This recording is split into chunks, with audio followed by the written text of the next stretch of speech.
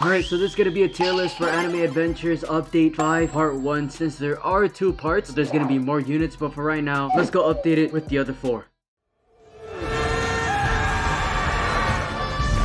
Alright, so let's just get started. The first one, we got Uryu. Honestly, Uryu is definitely still meta as a hill unit, so I'll put him up here. Probably one of the better hill units right now. I think Miriam beats him just because of the fact that he is hybrid, but if you want just a full-on hill unit that does straight concentrated damage, Uryu is your guy.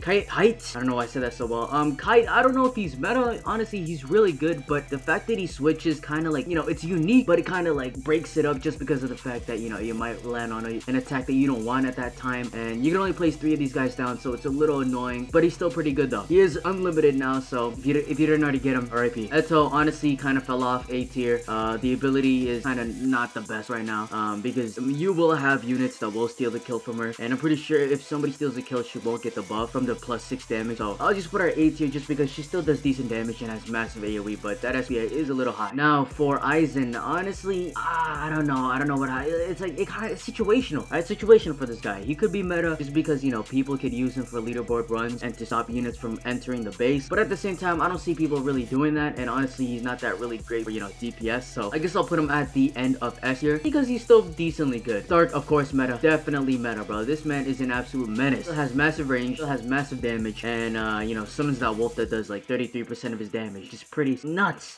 for a unit that came out like 2 updates ago. Arima, honestly Arima is definitely still meta, although there are other units that pass him now. I still do think that he still has good damage, still scales pretty well for right now, and get him if you already have him, but if you have one of the newer damaging units, which you'll see in the end basically of the tier list, you could probably get those ones in the front for now. Blue Devil, honestly Blue Devil is just here to be here. I'll put him on B tier. Fire Fist, all of these limited like for the events are honestly kind of trash, not until like the last 3 updates at least. These guys, I'm gonna just put them up here. All of these guys are dookie. Alright, next up we got your boy Netero. Honestly Netero is still an amazing damage dealer. He has a pretty big AoE, plus that 40 plus damage is doing really nice right now, although there are units that are kind of passing that right now, just like, you know, Gildarts and other ones. So I do still think he's meta, but I don't think he'll be as useful as maybe Uryu for right now, since Hill is really needed. Speaking of Hill, we got Miriam. Miriam is definitely better than all these guys in my opinion, just for generality. You know, he's got decently good AoE, he has an insane range for his, you know, type, and he has pretty good damage up into the 20,000s, which is pretty good, especially for his SPA, which is around 5 seconds when maxed out, so that's really nice. So I do recommend getting Miriam over Uryu right now, just because, like I said, generally he could be used for killing ground and air, and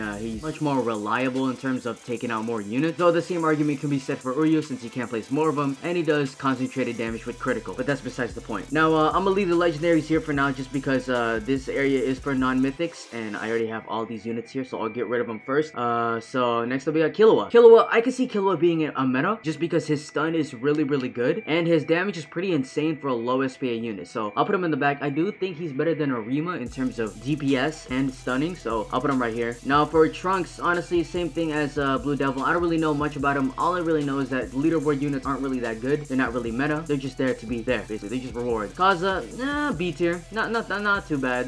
These units from the raids are honestly going down, and they're not really that great. Yeah, that's why I put him there. Now for Madara got beat down so bad. I really want to put him in C, but like every tier list, I'm not gonna do him that bad. Alright, I'll put him right behind Akaza for now, just because he does have a really wide AoE. It's not long, but pretty wide, so still decent, though his SPA is a little long for the unit that he is. Now for All Might, honestly All Might's still really good. I'll put him at A tier just because the knockback and like massive AoE still puts into factor, and I see people still using this unit, although there are better like support and utility ones for now, like Gray, but if you're still using All Might, it's alright. Alright, you're good. Now we got Evolve Rengoku. Same thing as Akaza, is kind of over here. The damage could be really good though. The damage honestly really good. I'll put him at A tier. I don't think Akaza is nearing that. I think he's actually better than Akaza for now, so I'll put him at the back end of A, just because he has the big AoE, burn, and massive damage. Now we have No More Rengoku. He's better than these guys, I think, so I guess that's a plus.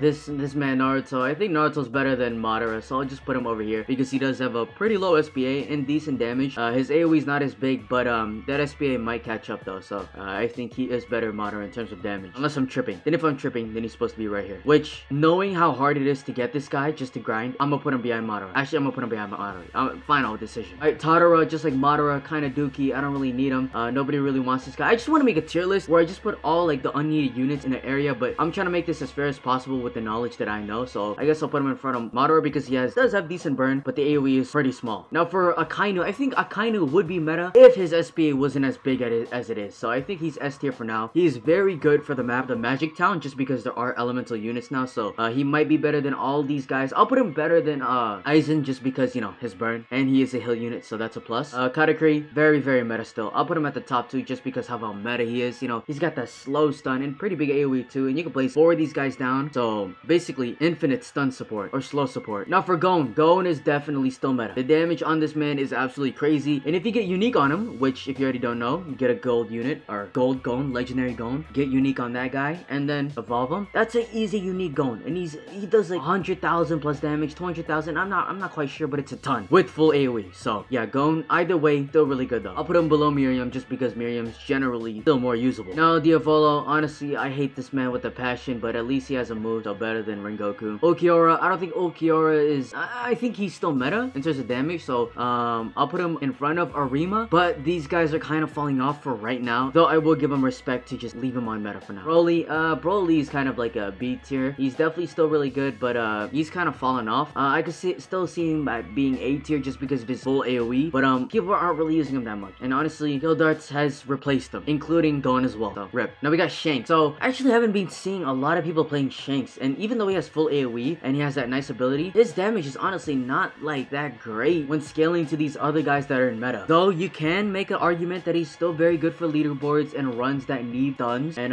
basically support. So I could see him being meta, but for right now, purposely and generally, people are not using him, and I'm not using him because there's other better support units now. So I'll put him above Aizen though, since he's got that full AoE. Now for Armin, if you already don't know, Armin is a beast, an absolute goat, an absolute menace. He is meta 24/7. Alright, million plus damage, 0.001 SPA, infinite range, and ability to basically insta-kill anything on the map. So if you already don't have an Arima or Armin, my bad, wrong person, get Armin. It's definitely needed. Whitebeard, I think Whitebeard is right below All Might just because he does have the knockback, but All Might has that passive knockback and better damage, I think. But even if he doesn't have better damage, that passive knockback is still way better than a manual tsunami, which is really annoying, honestly. Juzo. For right now, honestly, Juzo could be seen as meta because there's a lot of regen units in the maps and they're getting really, really tough. So I can see him being a meta, but I'll put him at the top of S tier just because there are other units that will out damage him, and bleed, you know, if we're talking about generality, bleed isn't really useful for any other map besides the fact that it does extra damage. There's other ones that make up for that, so I'll put him at the top of S, or maybe below Kite, but the bleed is useful though, so I'll put him at Kisuke. Kisuke is definitely still meta. I think he's meta than all these guys just because, you know, that extra SPA and extra range is pretty nuts, plus the fact that he does like what, 20,000 plus damage now with a pretty decently low SPA for the type of unit that he is. So yeah, definitely meta. Pito. So Pito,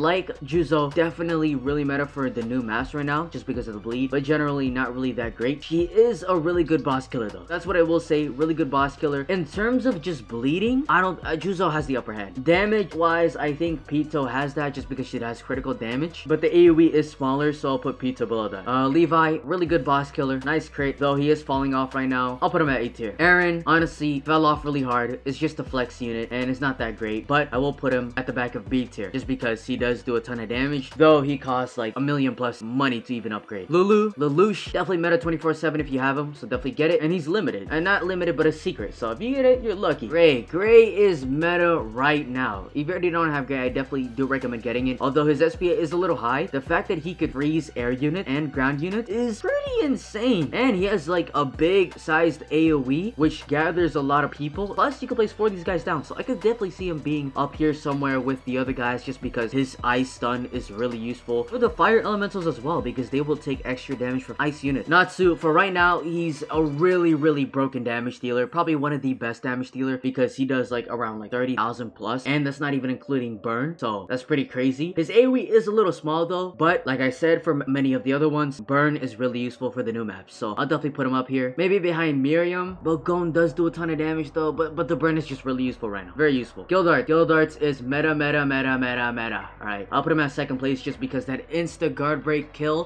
ability is nuts since he breaks all shields in one hit, plus he's she's full AoE with like 50,000 plus damage every 10 seconds, 10 to 9 seconds, which is nuts. It's like a better Broly with guard breaking ability. It's like steroid. And then Sai, honestly, Sai's not really that great. He's down here with the leaderboard guys, so I'll just put him right here. All right, and finally we have Lucy for the Mythic. So Lucy, although she does turn into a limited though, so that could be well said. I think Lucy is definitely a really good character, although she doesn't have like consistent damage because she has to summon them and they attack for her. That whole like scheme is definitely really nice though. Like the ability to summon units similar to Lelouch and they fight for you is still really great. I don't know if she is meta. Her damage is pretty insane though, around 60,000 plus. So I could definitely see her being somewhere up here. I'll just put her behind Gon because I think she's still very useful at that point. Definitely a better summon than most others besides Lelouch. So yeah, I could see her being meta. Plus she's limited, so get her while she's at it. Though I don't know how much she costs. So if she costs a lot of money, then she might be a little further down. But I think this is a decent spot for her. And I also forgot to mention that if once you're in later waves, the